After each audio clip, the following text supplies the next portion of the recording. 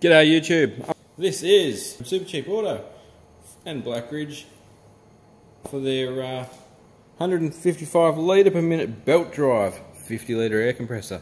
Now they sent me this for review, just like all the other things you would have seen just recently on the channel, to make my life easier and to show off their product at the same time. Well, review their product at the same time. I don't actually have to show it off. It's more of a straight up honest review. If this dies, falls apart, whatever, you will hear about it, you will see why or what went wrong, and we'll go from there. Let's get into the box. And we get front handle,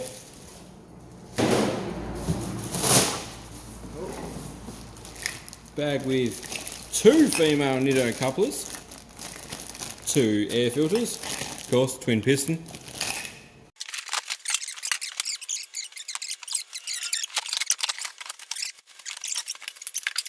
In this package we have a rubber stopper, a wheel, a hubcap, and some wheel bolts.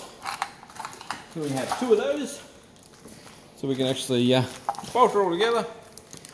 And what I'll do first is I'll get rid of all this packaging and we'll show you how to put it together.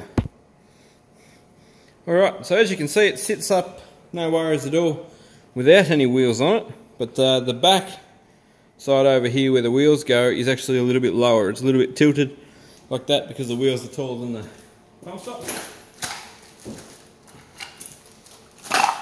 Now, what we might do first is go for air filters, and the reason I say that is we want to make sure there's no grit or grime gets into the bores because these nice big twin piston, this big twin piston pump head. You see in there the filter's already pre-installed, it's all ready to go. All you have to do is screw it on.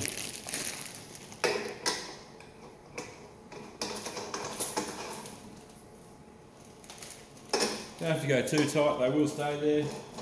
They don't have anywhere to go. They're not under pressure, they're under vacuum. We've got our 2 Nitto female couplers.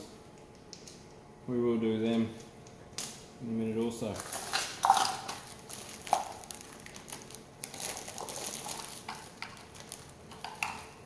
So the smaller bolt combo is for the little rubber foot, they go on the front. The bigger bolt is actually your axle for your wheel, which is quite a substantial wheel, big thick plastic bit in the middle, rubber tread on the outside. I'm not sure if it doesn't appear to be a marking rubber tread, but I don't have anything smooth and polished to rub it on out here. This is the shed, it's where work happens.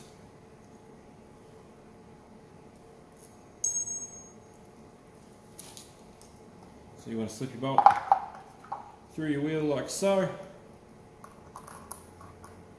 Flat washer on that side. Best way I've found to do it is lean it over like so you don't actually have to hold any weight. And then flat washer, spring washer, nut.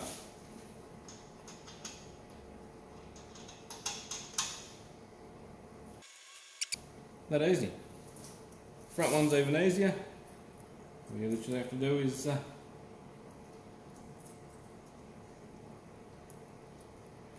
separate your couple of washers and your spring washer.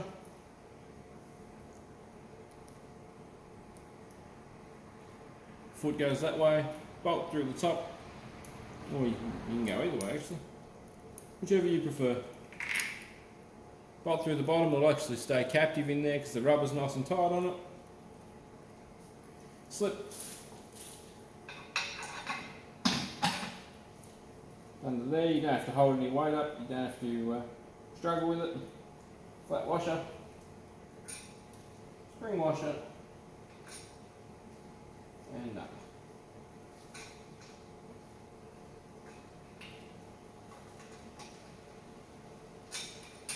Alright guys, when you've got to this stage, you've got your compressor basically assembled. I've still got to just tighten up the back wheels and put the hubcaps on, but I will do that later. For now, what I'm going to do is I'm going to thread tape up these 2 outlet taps with their Nitto female fitting, couple of fittings on there. We'll tape them up first and then we will fire up for the first time, check its oil level, and make sure everything's running sweet. Alright guys, so we've got it pretty much assembled. Now, the thing to always remember with decent sized air compressors, with the really small direct drive ones, not so much an issue. When you start talking about these, this is 2.5 horsepower. It's quite a substantial electric motor there. That they do pour a fair bit of power. You should always plug them directly into the outlet. It says it on the lead.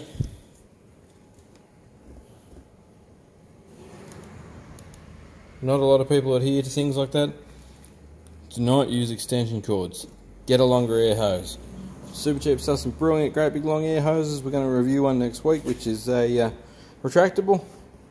Buy a longer air hose. It'll save you so much hassle in the long run, because it's not going to burn the motor out today, but it will burn it out in the future.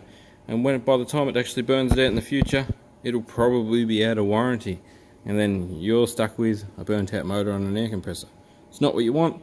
Look after your air compressor, it'll look after you, and you'll get a lot of work done with it and do a lot of things for a great price point compared to a more professional grade compressor. Now this is one of the biggest ones that Supercheap sell. They do have one bigger, but for all intensive purposes this is about as big as it gets. So you want to just make sure that your two bungs up here are in and tight. You want to check your oil gauge. You can see that alright. It's going to be above that dot on a fairly level surface. This is your drain bung, unloader valve, check valve, heat distribution pipe. You got a fan, you got a belt, you got a nice big electric motor here. This electric motor looks like it's got a different fan and fan shroud on it compared to the old one, so that might be better for cooling. It might cool the motor a bit better. Capacitor start motor. Righto, let's pull the cord for the first time and listen to it go.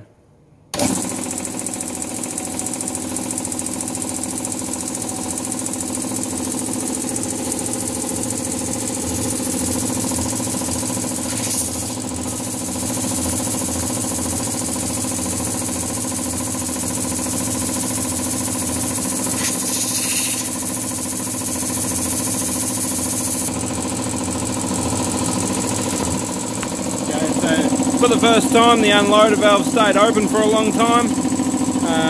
It's probably just only the first time it's ever been used. That's probably not super normal. There's actually quite a bit of suction on that fan there, so there's good airflow.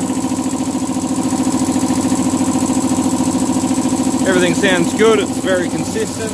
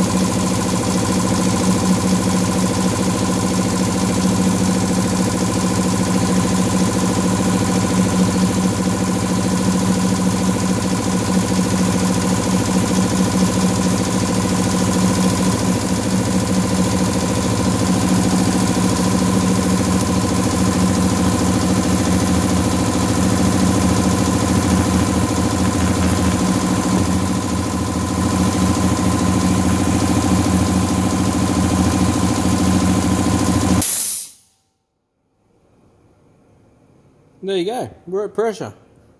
Just under 120 psi, I believe it's set at 115 standard. Now after that first charge up, the crankcase of this is stone cold still. Sides of the boards have a little bit of heat in them, heads you can still touch. So because of the belt drive design, the pump's not doing a crazy like 2800 RPM like a direct drive unit is. So they last a lot longer. So keep that in mind when you look at the price point difference and think this one makes less litres per minute than the I think there's 180 litre per minute Blackridge or a 220 or something. Anyway, this is 155. This is going to make 155 for so much longer. The motor being separate to the pump, connected by a belt, keeps heat away from them. The twin piston design, lower RPM, cast iron bores, I believe. Yeah, cast iron bores. It makes them last longer. Keep that in mind when you're purchasing one. Do you need one that's really small and compact and fast to fill, or do you need one that's going to last the test of time? My other one's 2.5, 3 years old. I'll dig the invoice up and see if I can't correct myself. I'm pretty sure that's how old it is. And still kicking. So what we'll do is we will do a head-to-head between the two of them. We will completely depressurise them and do a head-to-head and charge them up side by side and see how they're going. And we'll look and see if they've made any changes between the old series and this series. Here. We'll also connect this straight up to the new sandblasting cabinet that Super Cheap Auto provided me, and show you how well this keeps up and things like that. Important points to remember: always use a longer air hose, plug straight into the mains. You don't want to overheat the motor, it's going to cost you a bunch of money to replace, and you just don't want this failing on you halfway through a good job. Right guys, subscribe buttons up top right, some more videos on the top left. Links to this and all the other air tools in the air tool category for Super Cheap Auto will be in the top of the video description. Thank you very much, Super Cheap, for sending me this to review. We will do some more testing on it. We will see how it keeps up with things like air impact wrenches, changing tyres, and air sanders as well. Hopefully we get a long life out of this and it goes for a very long time. I will do a review in a few months' time to share with everyone how well it's been going and what we've got up to with it. And after all that, we will come to a conclusion of how good it is. If it fails, you will hear about it. This is not a biased review. They did send it to me for free, but I actually really like the belt drive design already, and I'm very happy to be able to review it openly and honestly and give you some tips for yours so it lasts a bit longer. Thanks heaps for watching, guys. Slap the like button if you liked the video. If you didn't like the video, yeah, you know what to do. If you've got any questions about it or anything you think I should do to test it, drop them in the comments below and I'll see if I can't answer your question. Thanks for watching. Catch you on the next video.